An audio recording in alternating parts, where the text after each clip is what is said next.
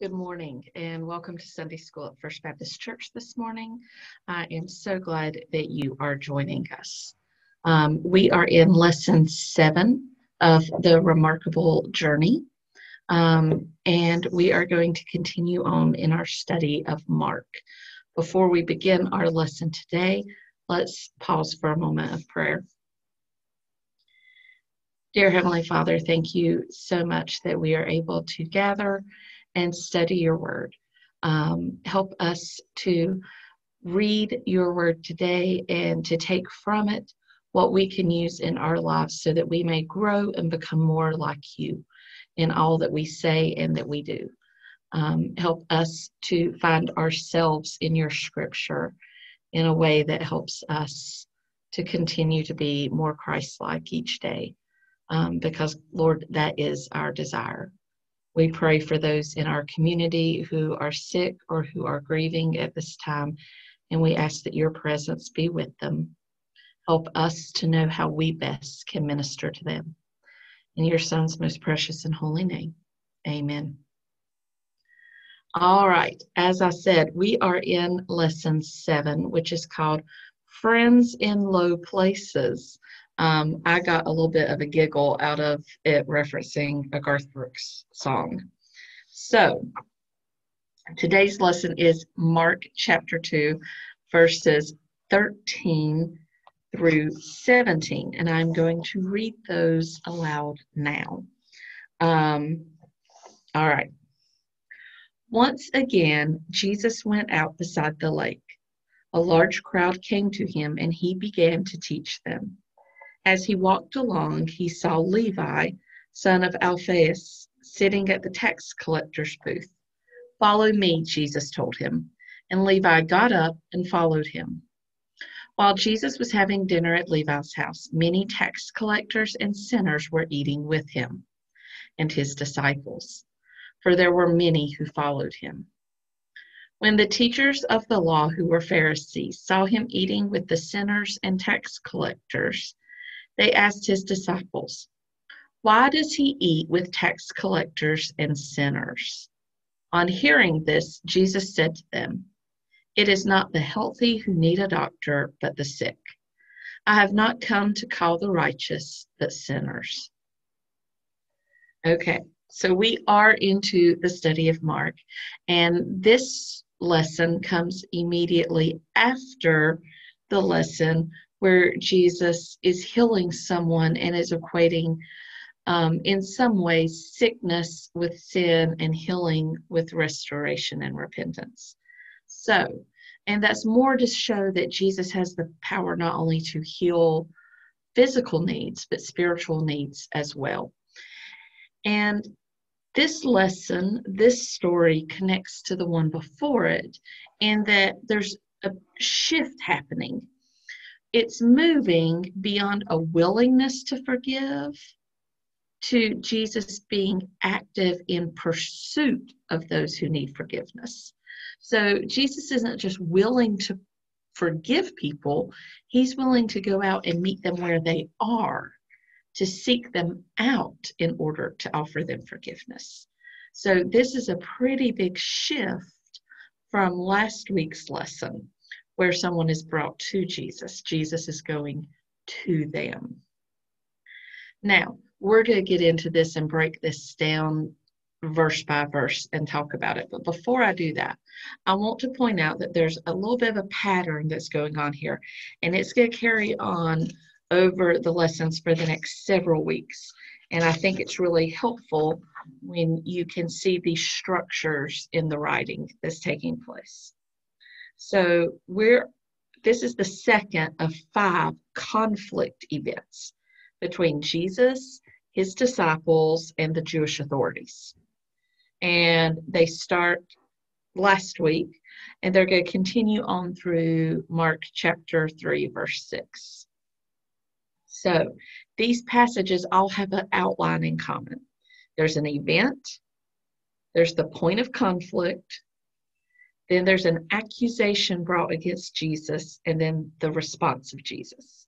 So we want to look for those 4 things throughout each of these stories, which will help us understand more about what's going on and help us see the structure that's here. So an event, the point of conflict, an accusation brought against Jesus, and then the response of Jesus. So let's start with the event. So Matthew, we need to start with who Matthew is for us to understand this event. Matthew is a tax collector who is also called Levi.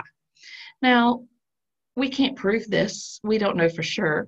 But often at this time, people who were called Levi were descended from the priestly line. So they would have been someone who could have been working in the temple.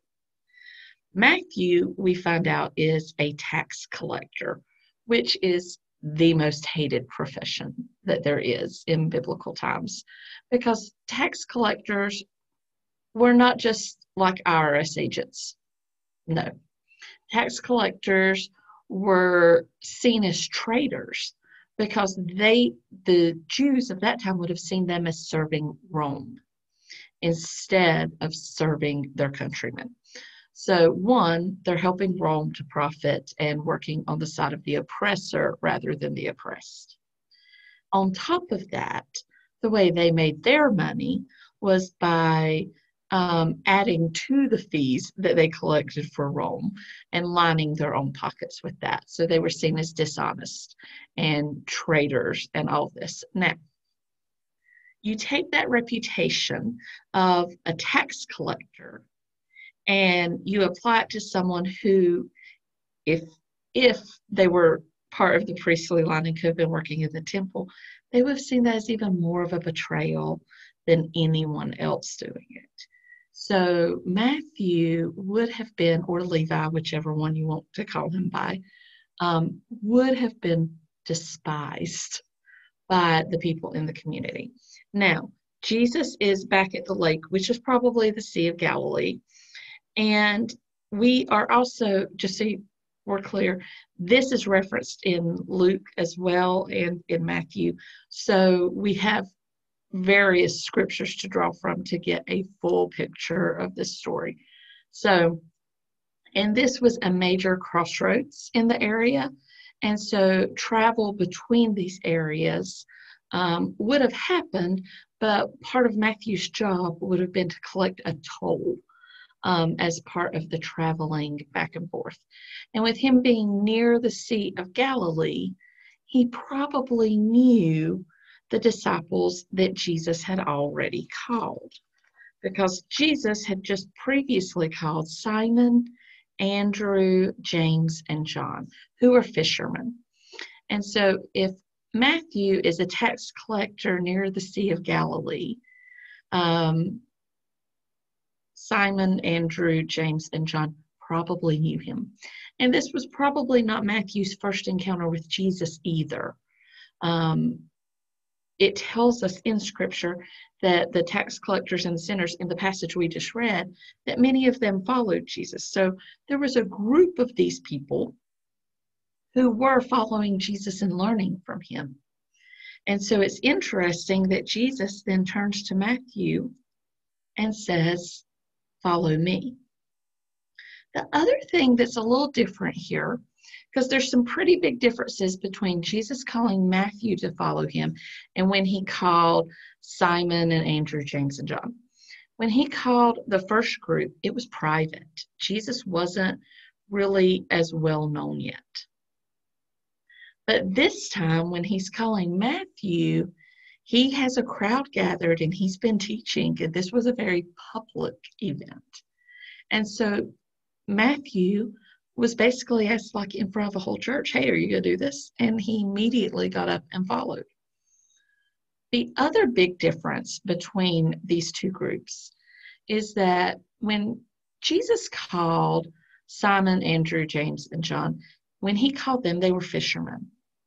They could go back to commercial fishing later, and they did. But they could go back to their employment. They could go back to their job. Were they giving things up? Absolutely. I'm not making light of their sacrifice. But when Matthew gave up his job, that's not something he could go back to. he abandoned his post as a tax collector. He was not going to get rehired for that. So when he gave that up, when he immediately went to follow Jesus, he gave up everything. So that was a huge statement, and he did it instantaneously. So let's keep moving now that we've got a little bit of background there, and we're a little bit more understanding of Matthew, his situation, his reputation in the community, and what's happening there. So Matthew was a tax collector, and one day Jesus came by and he called Matthew and said, "Follow me." And Matthew did. Now, I want you to think about this for a minute. Matthew, being a tax collector sitting at the toll booth, being despised by the people around him, probably did not see other people at their best.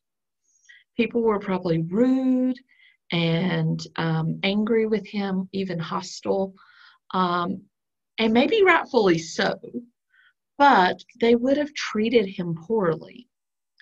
And here comes Jesus and says, "Follow me." N.T. Wright, when he's looking at this and talking about it, he says that it was perhaps the first time for ages that someone had treated him as a human being instead of a piece of dirt.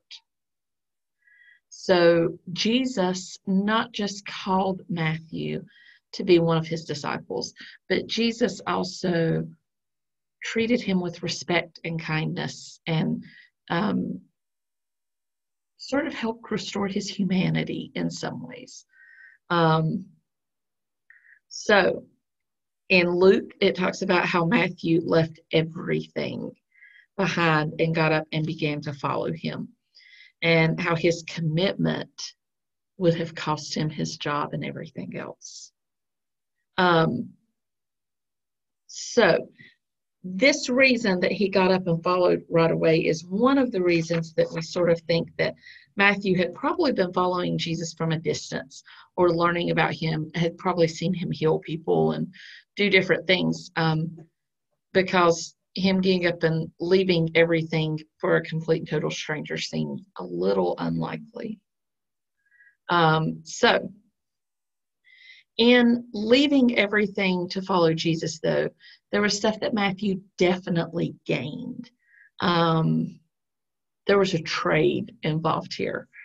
And some of the things he got was he would have gotten clean hands. He would no longer be cheating people in order to make his living. He would be able to have a clear conscience. He lost his job, but he gained a much bigger task. Some people would say that he left everything except for his pen. With his orderly mind and his systematic way of working and his familiarity with the pen, Matthew was the first man to give the world a book on the teachings of Jesus. And then he gained immortal and worldwide fame. If Matthew had declined Jesus' invitation to follow him, he would have been known as someone who lived well at the expense of others. And today he's known as the one who gave us the words of Jesus. So the event here in this passage is Jesus calling Matthew to follow him. And then we move on to that point of conflict.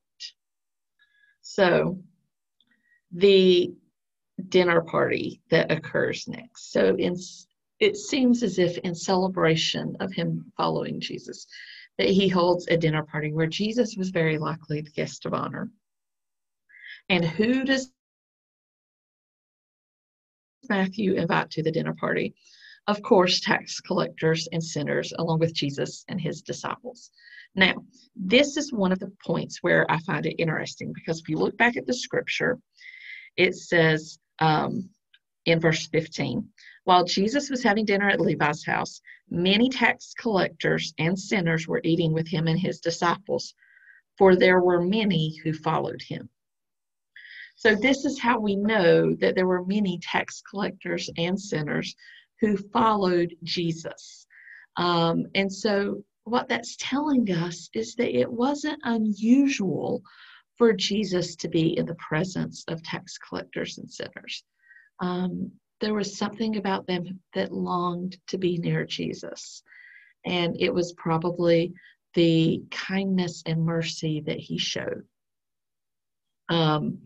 So these two groups of people, we've talked about the role of the tax collector and what that means. Now we need to look at who's this other group, the sinners. Well, there are two groups of people who could have been classified as sinners. One are people living with morals that pretty much everybody would have agreed were not appropriate. So it would identify people who broke a moral law.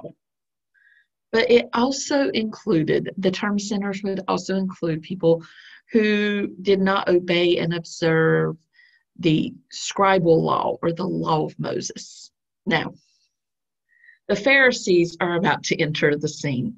And the Pharisees, I gotta tell you, I know they get a lot wrong, but I kind of liked how their minds worked, because it's sort of what you do with children. The Pharisees held to the law, but they didn't just hold to the law written. They held to the law that was spoken as well. And they spent time studying the law and interpreting the law. And so for the Pharisees, it was just as important to follow every letter of the law. So what the Pharisees did was they created what we often refer to as the fence around the law. And the idea here is that if I draw a line, I'm going to draw it and hold it up.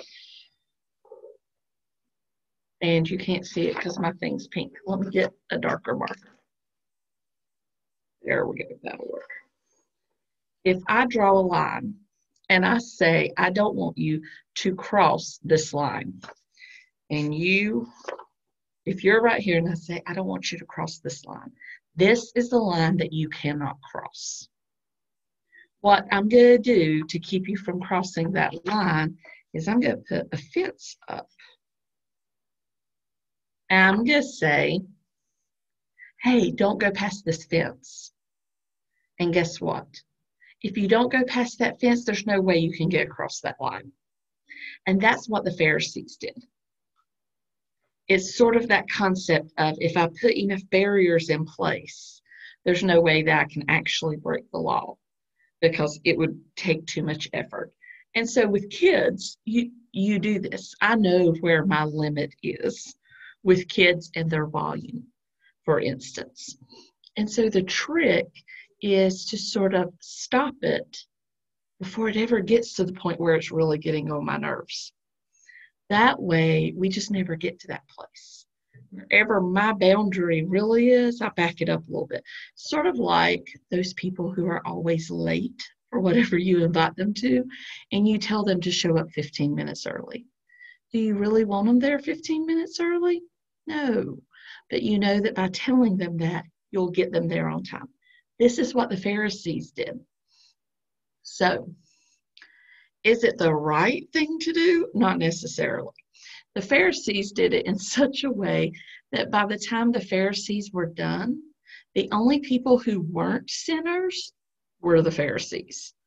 By the Pharisees' definition of sinners, even Jesus' his disciples would have been sinners, because were they keeping all of the fences that the Pharisees put up in place of the law and to protect people from breaking the law? Were they obeying all of those? By eating with these sinners and tax collectors, they weren't. So this is where this comes in. The Pharisees were so concerned with maintaining the law that they didn't want to risk at all breaking it. So they believed that this was so important that to eat with people who had no regard for the law or with low morals, as they saw it, was a way that Jesus was saying that he accepted them and befriended them. And to them, this was completely out of bounds.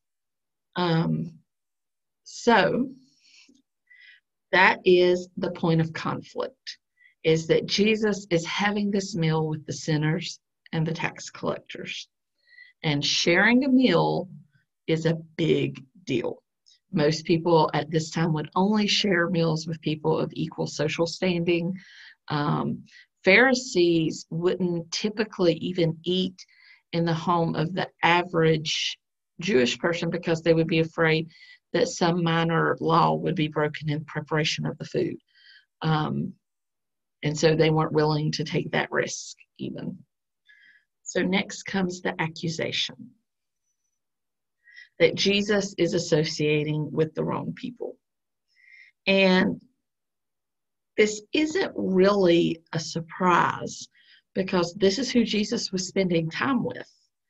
But the Pharisees' response to this was also not a surprise, but it's based on contempt and fear.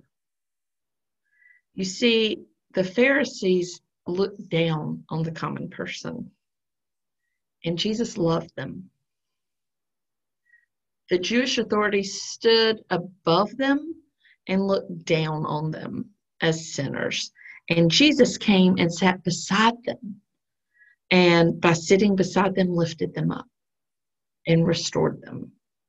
And so the Pharisees had a lot of contempt for that because Jesus was responding in a way that was so different than what they would do.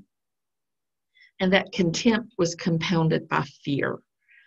The Pharisees lived in constant fear that they would come in contact with a sinner and then be infected with sin and uncleanness. So it was almost as if for the Pharisees, sin was like the COVID-19 of the day. They didn't want anything to do with it. They wanted to be so far away from it. And Jesus was the one who forgot himself in the desire to heal others. Jesus was the one who healed lepers, which was not a thing that the Pharisees would have even thought about doing. So, accusation here that they make to the disciples, that the disciples either bring to Jesus or that Jesus overhears is, why is he eating with the sinners and the tax collectors? But Jesus answered. Jesus came to them and said, he didn't view these guests as untouchables or rejects in any way. He considered them patients who needed a physician. Mark has already compared sin to sickness and forgiveness as having one's health restored. Jesus was that physician. And so in this, we can see that Jesus can be compared to a physician. He comes to us in our need. He makes the correct diagnosis. He provides the correct treatment and cure, and then he pays the bill. I mean, who wouldn't love that kind of physician? And so when Jesus responds to the Pharisees, you know it's building more and more the tension between the Pharisees and Jesus and his disciples. And we're going to see this continue in the next several encounters. But in Matthew's account of this same event, it tells us that Jesus quoted Hosea 6:6 to the Jewish authorities. I desire compassion and not sacrifice. And the Pharisees were so intent on keeping their rituals that they neglected to extend mercy to those who need it the most. And so the background of Hosea's words here that Jesus is using is really revealing because the prophecy of Hosea addresses spiritual adultery or prostitution. The emphasis here is really obvious. God is wounded by the unfaithfulness of his people. And so we look at this and we see that the Pharisees are so focused on righteousness But is it really righteousness or is it self-righteousness? Is it really about um, trying to live up to God's standards, or is it about putting yourself on a pedestal and being the contrast to what others are doing? Is it really, can we, I guess Jesus is really calling them out here in that, your righteousness, it says this in scripture that our righteousness is like filthy rags. And so our righteousness, what we attempt to do, is nothing compared to what God can do. And so in all of their righteousness, or self-righteousness, as I like to think of it, they're missing the point of God's mercy and reaching out to those who are most in need. And so in some of the commentaries, one of the people said that Jesus spoke these words to the very ones who claimed to understand the teaching of the prophets. This out of Hosea. And so G. Campbell Morgan recreates the conversation Jesus had with the scribes and Pharisees, and he says it would go like this. Go and learn what this meaneth. I desire mercy and not sacrifice. Go and learn what the heart of God is. Go and find out that according to your own writings, God is far more anxious to have mercy than he is to receive any offering that a man brings to him. When you have learned this, then you will understand why I sit down with the publicans and sinners, why I recline and eat in the midst of them. So there's another point in this lesson that I want to bring out. We've talked about the Pharisees extensively. We've talked about who Matthew was quite a bit. And we've even talked about the sinners and the tax collectors and Jesus's role in all of this. But I also want to talk about Matthew in a little bit of a different way. Jesus called Matthew to be one of his disciples, and this was a surprising choice. It's not who anyone would have chosen or picked. And often I think that we don't see ourselves as being worthy of being called by God to do big tasks or to do important things. We often forget that Jesus called and that God called ordinary people to do extraordinary things. And that when God uses these ordinary people, it's because it allows God's glory to be shown. If I do what I can do in my own strength and in my own abilities, that's not showing off God. It's when God takes someone who's ordinary and elevates them and puts them in a place where they can do great things, that we can see that God is at work. One of my favorite examples of this is Billy Graham. Look at his humble beginning and what he was able to accomplish over the course of his life. And all of that was because he was obedient to God, and God was able to use him in big and powerful and wonderful ways. One of the quotes that I saw early on, and I remember I had it on my wall while I was in college, because I had already experienced God's call on my life, but I was still sifting through what that meant. And it was that God doesn't call the qualified, he qualifies the called. And that it's not so much about what you bring to the table. What God asks of us is that we bring a willingness to serve, and that God will qualify us to do what he has called us to do. And so it's the willing heart that God is looking for. So I don't know what God is calling you to do in this moment, but also understand that calling is about, I think of it a lot like marriage, which is really funny since I'm not married. But marriage is not a decision that you make one time, one day, and that solves everything. No, you have to choose to be committed to that marriage every day. And the same is true with God and his calling on our lives. We have to choose to be obedient and available to God every day. It's not a one and done situation. Oh, God called me that one time and here I am. No, it's more than that. You can have a big moment, just like a wedding is a big moment, but it moves beyond that. And it's about the choice you make to remain available and willing and committed to serving. And so while we're in this time period where we're not gathering together in person, I think it's a great time to reevaluate God's calling on our lives and what God's calling us to do in this season of our life. How are we serving and contributing to helping others know Christ?